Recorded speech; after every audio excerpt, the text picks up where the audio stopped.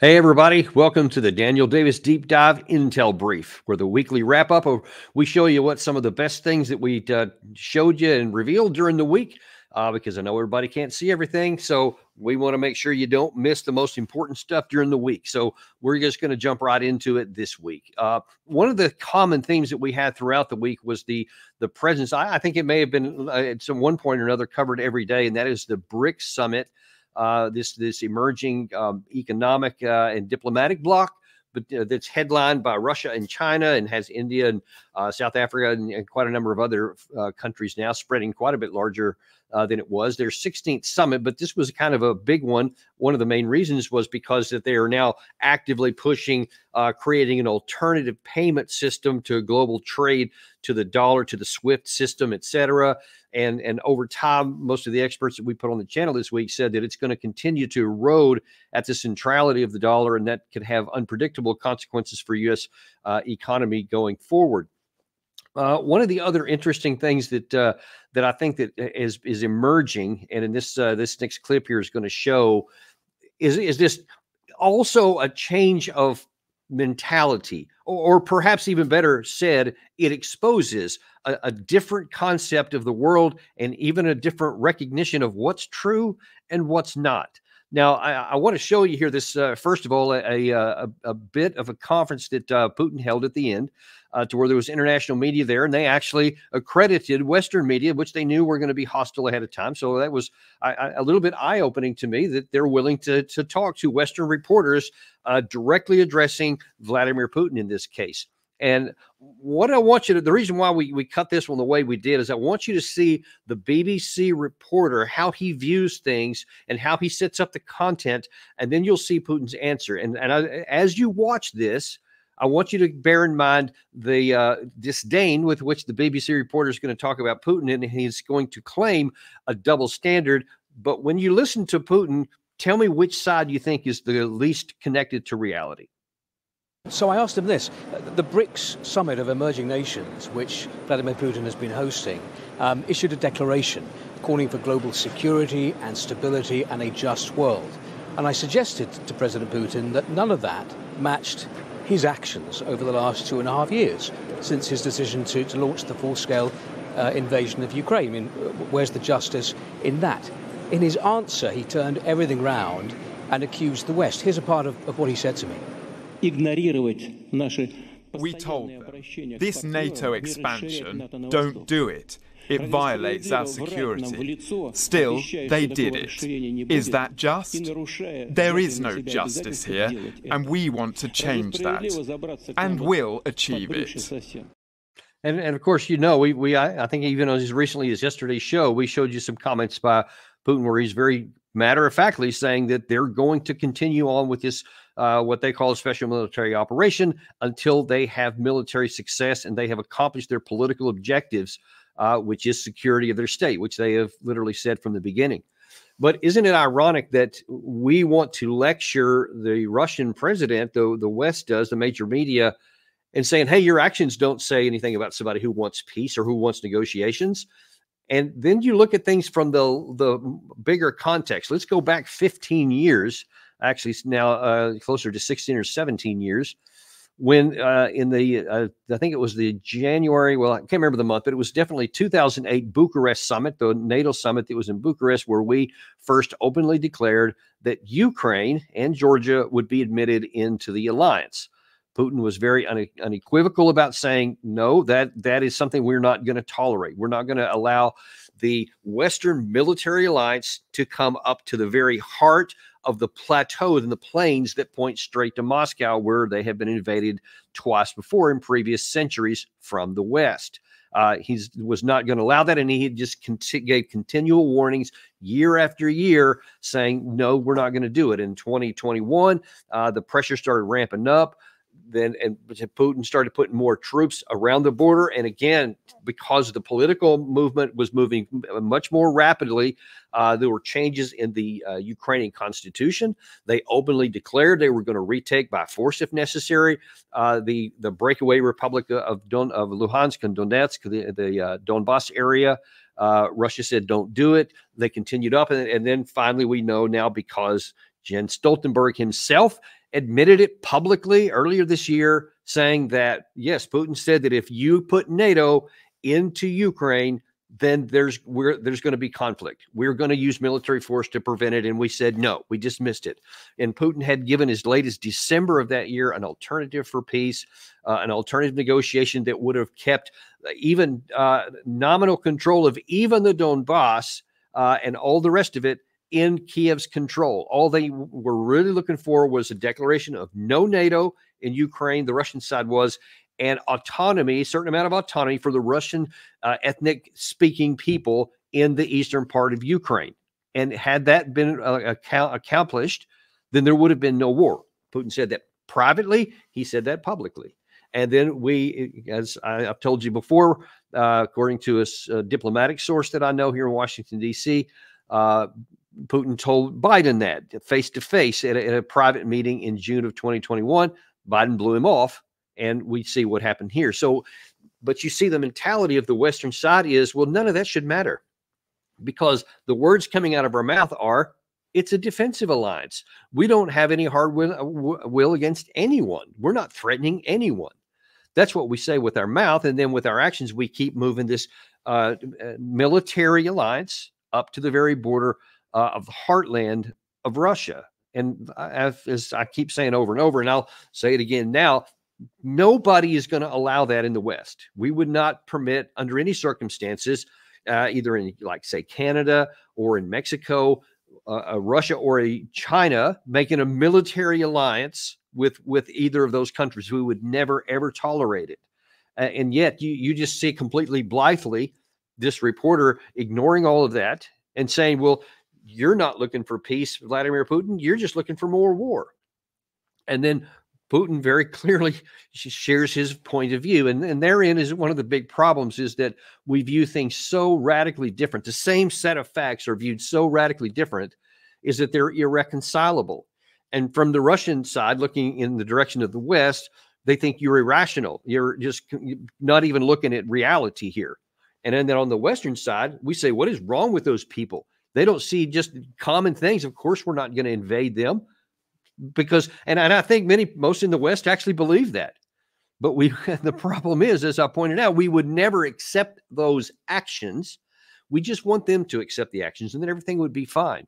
And so as long as we have that different view, that different opinion, that basically the other side has no valid point of view, and only we can say what is the right thing, then we're going to continue to have these problems, and we're going to continue to be on the brink of war and of escalation into potentially nuclear war.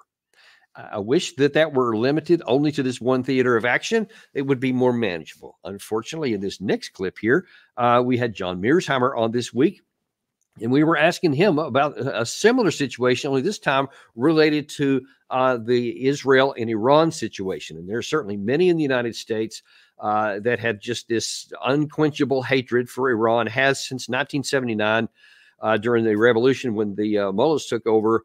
And it has not stopped in the intervening time. And all of this wars now that Israel has launched itself into haven't quenched that at all.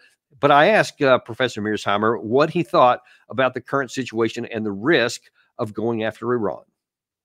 You can go in and maybe destroy their nuclear facilities if it's the Americans and the Israelis acting as a tag team. Maybe you can destroy all those existing nuclear facilities, but that's not going to prevent Iran from ultimately getting the bomb. And in fact, it's going to give Iran an incentive to get the bomb.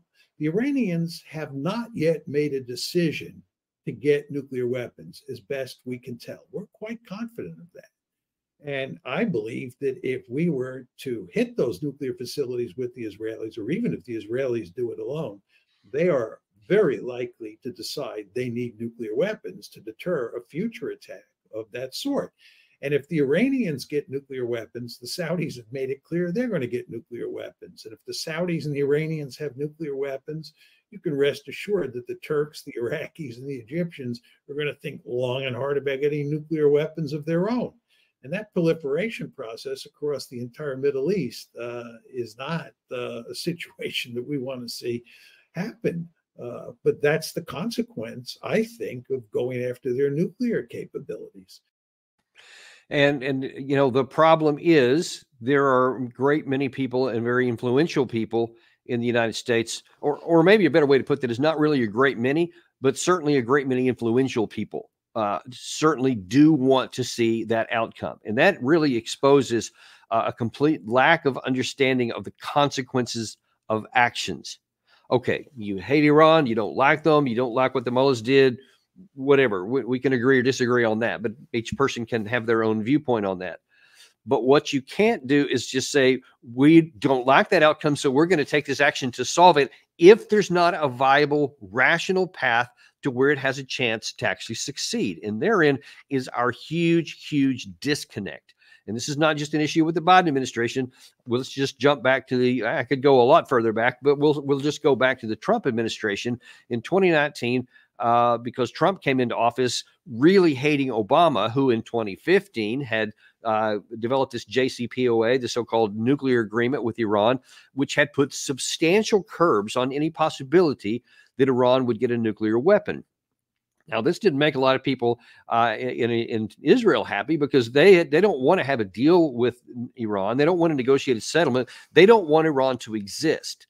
And so they continued to hype the threat of it, and they convinced Trump, when he got in office, to just get rid of the deal, which he did. So when I believe it was in May of 2018, he just unilaterally pulled the United States out of this very difficult years-long negotiated process that we'd gotten into, and all of the constraints that we had on Iran. Inspectors at a number of locations, UN inspectors that were free to do a number of things. They didn't have total freedom, so there were some constraints and limitations on them, but it was expansive. It was substantial intrusion into the internal workings inside of these facilities in Iran, and they have very sensitive equipment that can pick it up even from places not where they were physically located. Then you also had physical constraints on how much nuclear material they could have. They could do some for research, but very small quantities and in very low grade. I want to say it was like 5%, I think, initially refined product, whereas you have to have 90% refined to have produced nuclear grade, et cetera. Well, with those constraints taken off, Iran started building up. Initially, I think to put pressure on the United States to go back into the deal, because part of the process was, if Iran complied with the specific requirements of that deal, that some of the economic sanctions would be taken off of them. So, of course, when Trump comes in, he puts all the sanctions back on them, and I think even loads a few more on top of it. So now then Iran no longer has any motivation to abide by the agreement, even though the Europeans, who hated what the U.S. did everything in their power to keep the deal alive. But since Iran wasn't getting any of the benefits that were promised them, of course, they slowly started shedding off their constraints. And now to this day, I think they have a substantial amount of nuclear material reprocessed. They're producing, I think, up to like 80%, just below weapons grade. And to not much difference to make it go there, according to the CIA recent studies, is that Iran still has not made a decision to go to a nuclear bomb. They haven't moved to that last phase to turn the material into nuclear weapons grade material to actually build a bomb, but that the breakout time has now squeezed down to possibly less than a month. So meaning from the time that a decision is made, they could have an official material for at least 1 or 3 nuclear bombs within about a month. Now, there's still other processes where it would be necessary to get it weaponized and put on warheads and that were deliverable, et cetera. That would still take quite a bit longer. But the bottom line is they could get it relatively rapidly. So we are now in a position to where we are providing the very incentive that Iran needs to go across that threshold that we claim that we want to avoid. And there's not a bigger cheerleader in this than Lindsey Graham. And I want to show you real quick something that he said last December about, it was part of the Israeli war at that time against Hamas, and they were already getting some shots across the bow from the Hezbollah, and he had enough of this, and so he went on Fox News and, well, watch this. Without Iran, there are no Houthis. The Houthis are completely backed by Iran. I've been saying for 6 months now, hit Iran. They have oil fields out in the open. They have the Revolutionary Guard headquarters you can see from space. Blow it off the map. Yeah, just blow it off the map. Don't even worry about any consequences, anything else. That's another one of the traits that you're going to start seeing a lot more of. We don't give any thought to what happens with our actions. So, okay, Trump had these actions in 2018, and they had consequences. We had a deal in place. We had constraints in place. We took off our part, and they naturally, without the constraints, went back up into producing more material and more highly enriched material. So everything in the direction of shortening the window when they could get a bomb. So that's where we're up to that point. Now, Lindsey Graham is saying, just go ahead and bomb them. Just knock this stuff out. Like, that's all you got to do. See, he's thinking like something like what happened in Syria under, I think, even the Obama administration, the Trump administration, and the Biden administration. They've all had various times where they've launched missiles of various types for various alleged reasons into Syria. Syria is powerless to do anything about it, so there were never any consequences. Just whatever we wanted to do, we did. Or Obama's infamous attack in 2011. When he went after Muammar Gaddafi in Libya, thinking that that's not going to have any consequences. Well, we took him out, as Hillary Clinton most infamously once said. We came, we saw, he died. Ha, ha, ha. She really laughed a lot about that, yucked it up on television, patted themselves on the back. But now what has happened to the country of Libya and all their people since that time? They're in abject poverty to this day. There is complete and total chaos in the country. There are still two competing governments that claim legitimacy, and those things, they can't get those things solved. So there's still constant friction and potential violence there, all because we took an action and we just didn't care about the consequences. This one could be a lot worse. And now then, as this war has continued on, because Israel is also oblivious to the consequences, or maybe they do want them, that's a separate argument for another day. But in April of this year, there was a situation to where Israel destroyed an embassy compound in Syria of the Iranians, which was one of the most highly provocative acts any nation could ever take. And of course, Iran responded, but they did so very measured. We've talked about that many times, where they had 350 projectiles of various types, cruise missiles, ballistic missiles, and drones. But they did so in a way that they wanted most of them to get shot down. They used a bunch of their older stuff. Who knows, up to half of it didn't even function properly, etc. Nobody was killed. But that didn't deter Lindsey Graham. And so he went in a committee meeting in the U.S. Senate and had this really angry exchange with the administration officials. Would you have supported dropping the atomic bombs on Hiroshima and Nagasaki, General Brown, to end World War II? Well, Senator, I think it's based on the situation where the... Well, we know. I mean, it's happened. We know. I'm not asking. They did it. Do you think that was disproportionate? It was definitely... Well, do you, in hindsight, do you think that was the right decision for America to drop 2 atomic bombs on the Japanese cities in question? Well, I'll tell you, it stopped the World War. Okay, so Israel's been hit in the last few weeks by Iran, Hezbollah, and Hamas, dedicated to their destruction. And you're telling me you're going to tell them how to fight the war and what they can and can't use when everybody around them wants to kill all the Jews?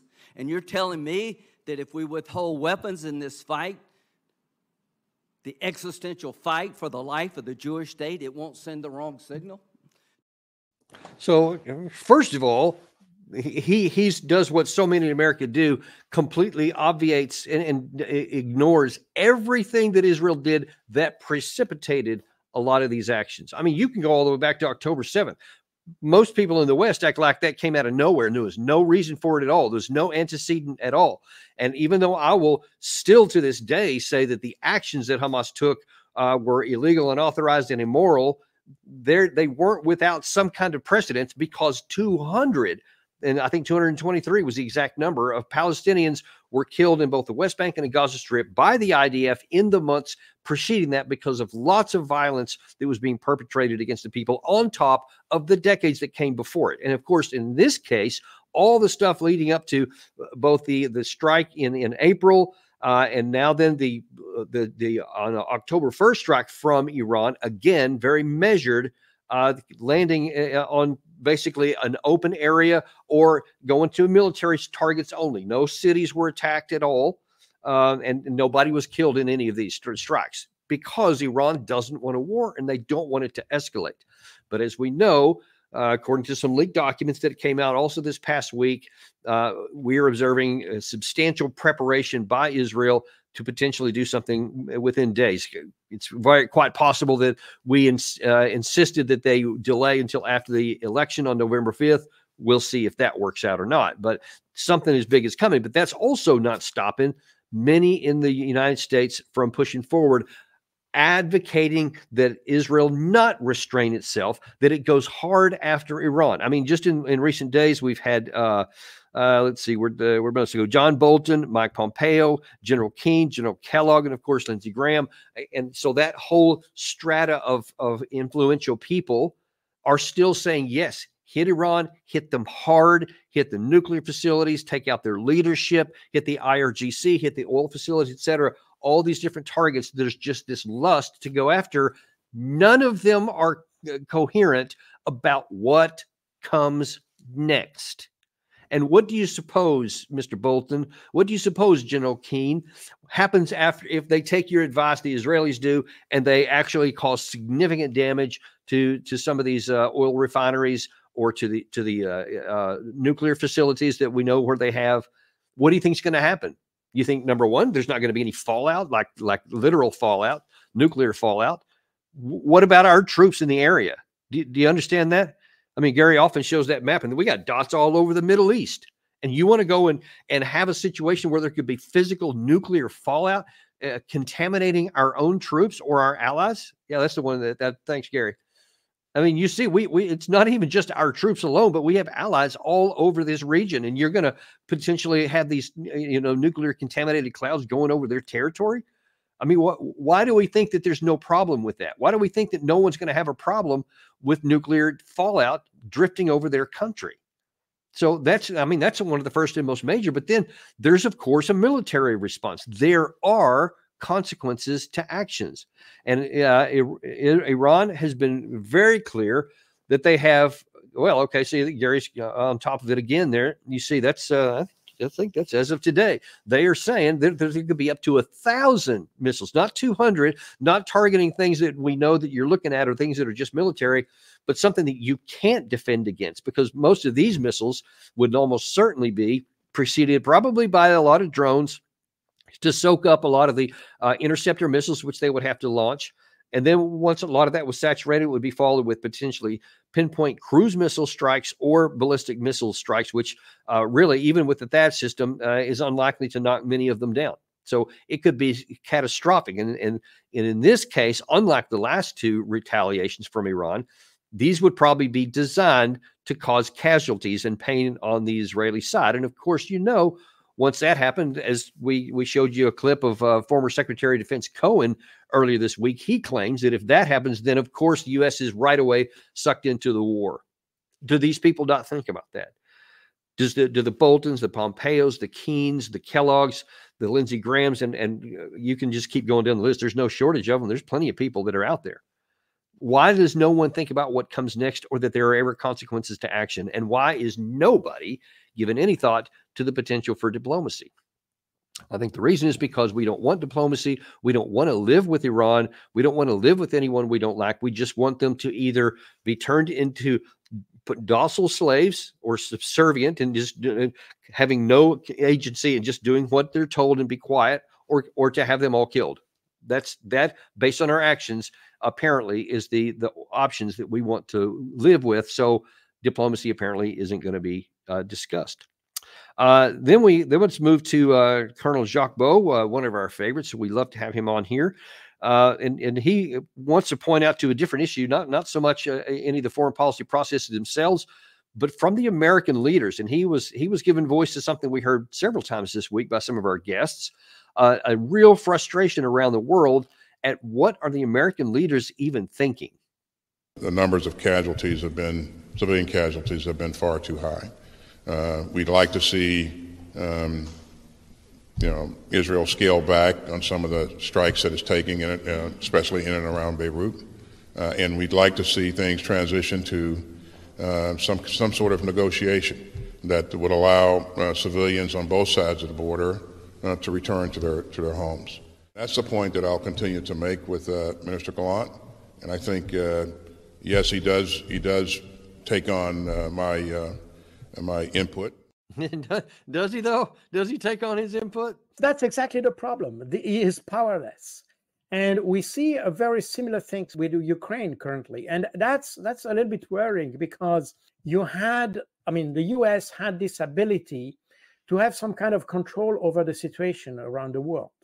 But today it's no longer the case. That means that they just launch crisis, but the US is not able to master these crises after a while, and they are not able to manage them and to control them, to keep them down when necessary.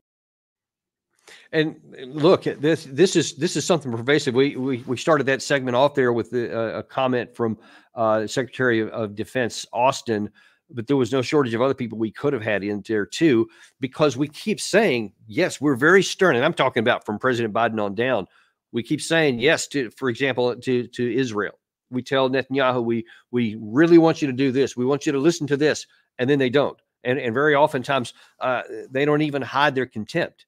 They just say, nope, not going to do it. I've shown you something in the past where Netanyahu himself came on Fox News and just utterly repudiated what the president of the United States had just said, nope, it's not accurate at all. Oblivious to the fact that that's humiliating for Biden, but illustrative of the fact that we have no agency here. And then you have many in the Trump world and Trump circle of people that seem to be eager to get back into power to do more of what Bibi Netanyahu says, not somebody that's going to stand up and say, hey, here's what the American interests are, and here's where we're going to go. And American presidents have done this from both parties plenty of times in the decades past. Our interests were paramount, that we had friends around the world, even allied nations, but that's subordinate to our interests. We are supposed to have allies and friends around the world to the extent that it's beneficial to the United States. We're not a gift agency or a place that just hands out cash or whatever. We're in real world geopolitics saying, hey, our objective and our actually reason for existence, the U.S. government, is to keep safe the American people and to keep a safe environment at home and to keep enemies abroad from doing anything against us, or making sure we have the capacity to defeat anybody who does attack us, and to allow us to have the chance for freedom and economic prosperity. That's in a nutshell what government is supposed to do. But what it's not supposed to do is say we're going to take our resources and our personnel and our armed forces and we're going to hand them over to somebody else to use as they see fit. And we're going to get mad at anybody who says anything to the contrary. That sounds so absurd when you say it out loud. And yet that is exactly what we're doing on the ground. And you see it playing out right here.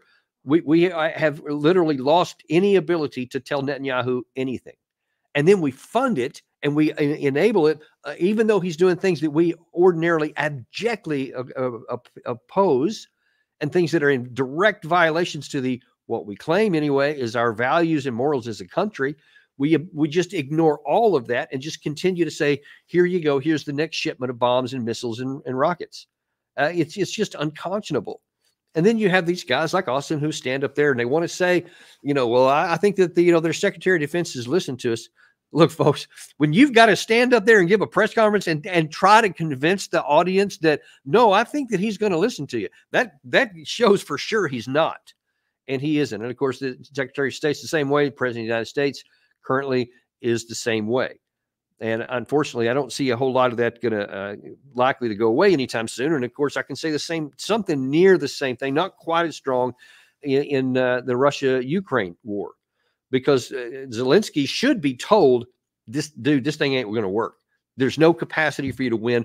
If we keep giving you, shipments of all kinds of bombs and ammunition and weapons intelligence, all you're going to do is drag the war out a little bit longer and get more of your people killed. And the end settlement is going to be even worse. The longer you wait to have a negotiated settlement, the worse outcome you're going to get, because Russia is getting stronger and stronger and stronger. That's the only thing that makes any sense at all. But Zelensky wants to keep fighting, and he keeps making all these statements in public, and he keeps going on all these tours around the world. and Western leaders, from the President of the United States on down, the new head of the NATO, we just keep saying we're keeping going with the fiction. Yep, it's inevitable that he's going to join NATO, providing Russia all the more motive and incentive to continue with their war until they have a military outcome, and just ignoring the ground truth realities. And we seem powerless at our senior leader level to do anything about it. We're like almost like a victim just being carried on down the river, like you're in a canoe or something on the whitewater, but you don't even have a paddle. You're just going down with the current, and it takes you wherever it takes you. And one day or another, you're going to hit some rocks. And if you don't even have the capacity to steer the boat down this white waters, it's going to end somewhere bad for us. And I think that you can see some of that in Larry Johnson. We had him on toward the end of the week, and he was actually looking at things from the Secretary of State level. With regard to Minister Lavrov, no, we didn't speak directly, but I was in the room when he made his intervention on behalf of Russia. He was in the room when I made my intervention on behalf of the United States. So I think it's safe to say that we heard each other. I didn't hear anything new, unfortunately, about the ongoing Russian aggression against Ukraine. It's striking that so many countries that are half a world away in the Indo-Pacific care deeply about what's going on in Ukraine. And the reason, again, is because they know that if any country is allowed to act with impunity and to commit acts of aggression, that's a signal to would-be aggressors everywhere that it's open season.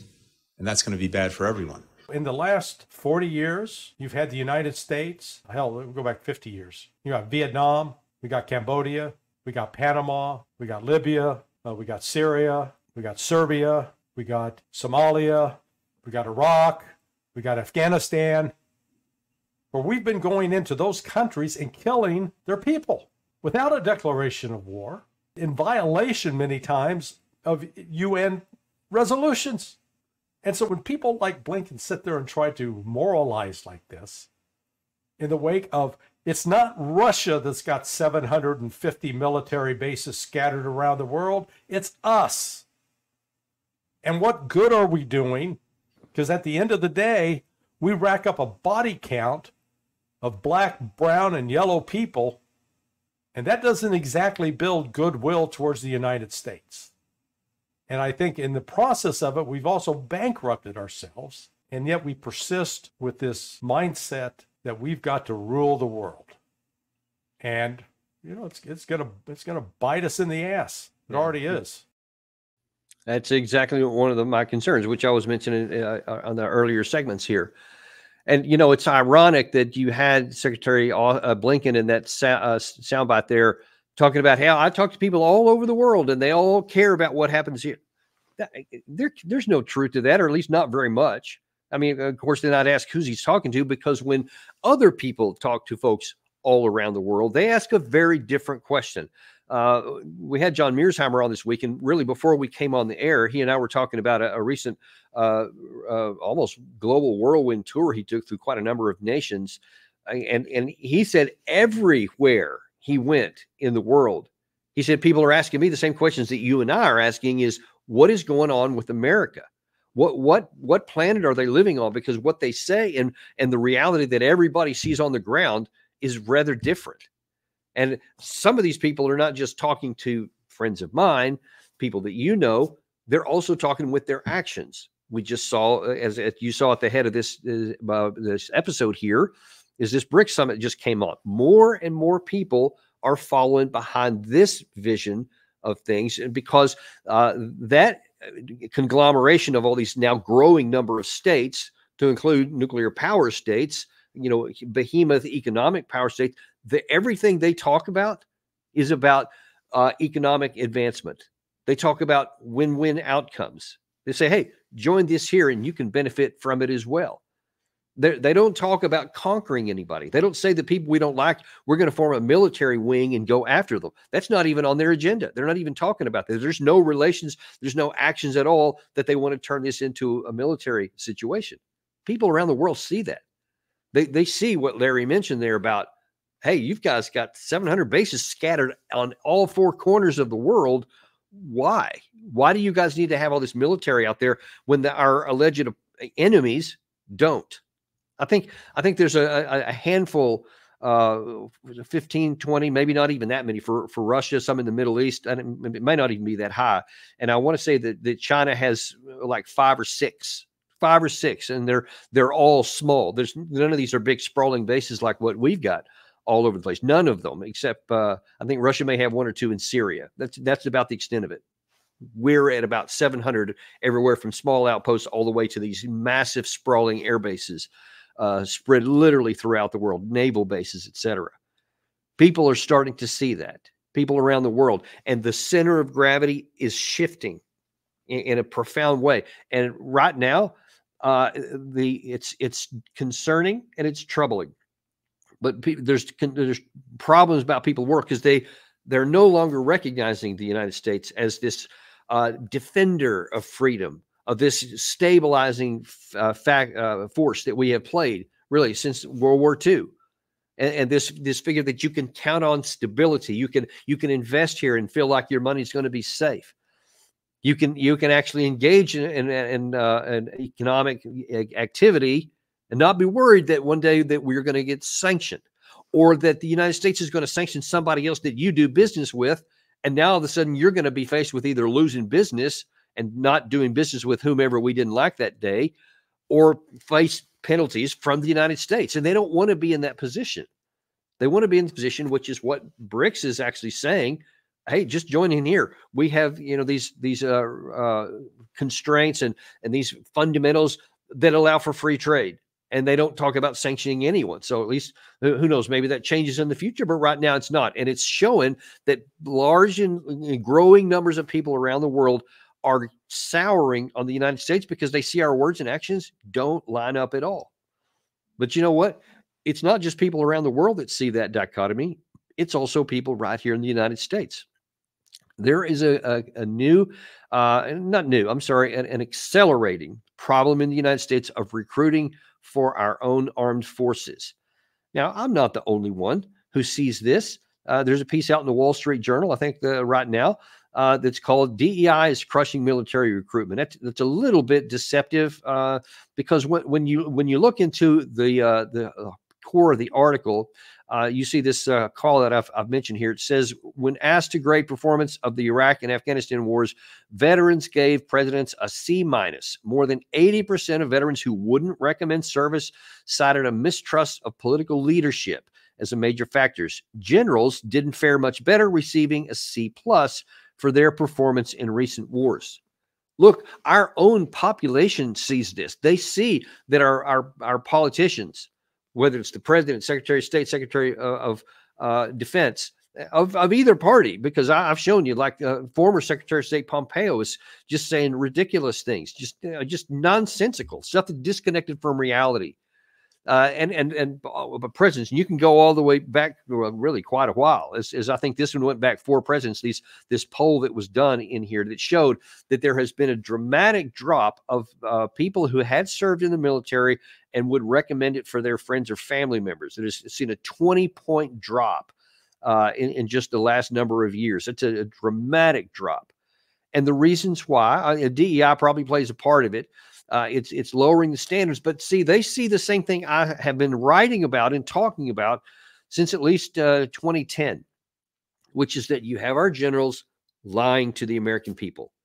And look, I was one of the few that, while still in uniform, came out and quantified what that lying was when I came back in late 2011 and published in 2012 an article that said, you're being lied to. You have all these senior generals and senior government officials, i.e. politicians and generals, that were telling you one thing, but they knew something else was true, and we were failing in these areas here. You had the Pentagon, the Afghanistan papers that came out in the Washington Post in 2018 that provided even more justification for that. Again, a broad spectrum of military and government leaders who knew one thing and claim something different in public. So we know we've been lied to. So the trust in our country and in our government and in our senior leaders continues to fray. And why would people who have actually been in the military, who don't have to worry about reports like mine, they see it with their own eyes when they do operations. They see how they're being treated. And then they're telling our the next generation, the rising generation, which has historically been really the bulwark of our recruitment capabilities. People who've been in the military used to, I think the number was 80% would recommend it to their family members and friends. Now it's down to, I think, 62. And that's a precipitous drop coming in soon. And just people who aren't even associated with that are becoming more and more unlikely to join. And why should they not?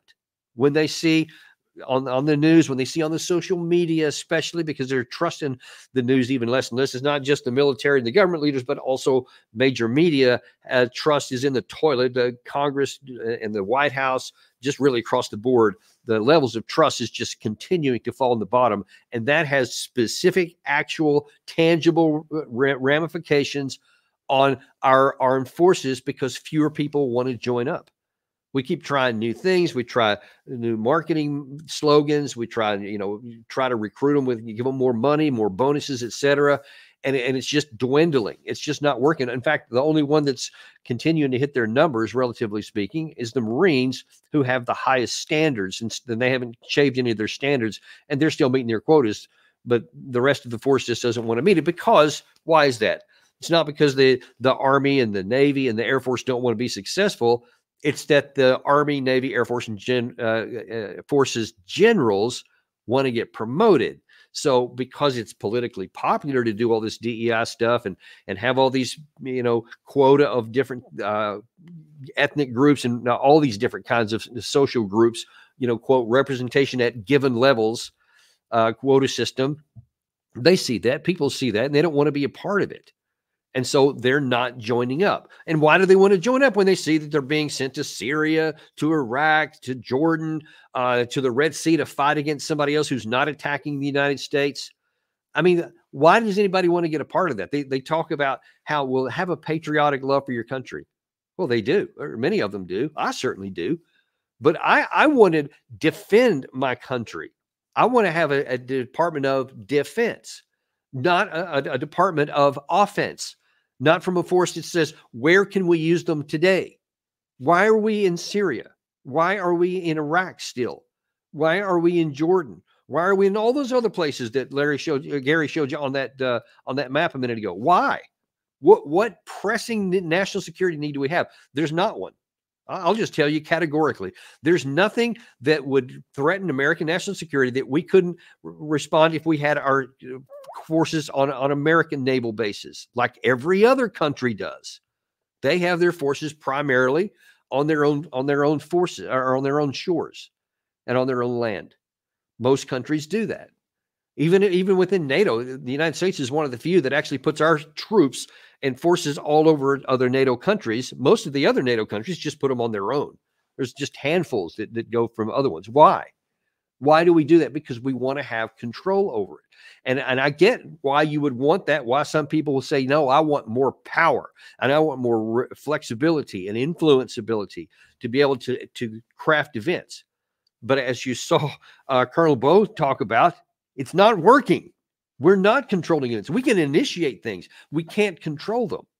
And so we have people of progressively lower and lower capacity in their roles, but with higher and higher political capacity so that they can get into these positions. But then they don't know how to make just common sense decisions. That was one of the other things Colonel Bo had said during the week. He goes, there's just not a lot of common sense decisions being made, which is an inextricable part of making good decisions and governing properly.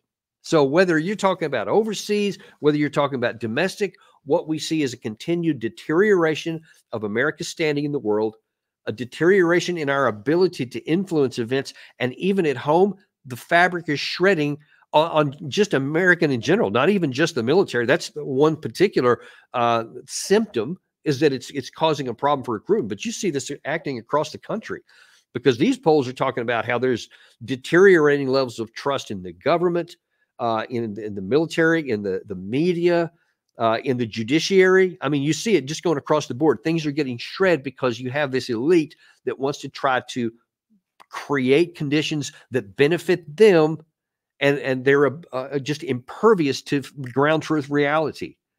Instead of recognizing that the war in Ukraine can't be won, we continue going on with it. Instead of recognizing that the Israelis have bit off more than they can chew, we ignore it and keep doing whatever we're told there. Instead of recognizing that there is no reason that we should get into any war against China in the Indo-Pacific on behalf of another country, i.e. Taiwan, we keep on giving them more and more arms, and we keep taking more and more actions that are provocative to the Chinese, i.e. going through the Taiwan Straits.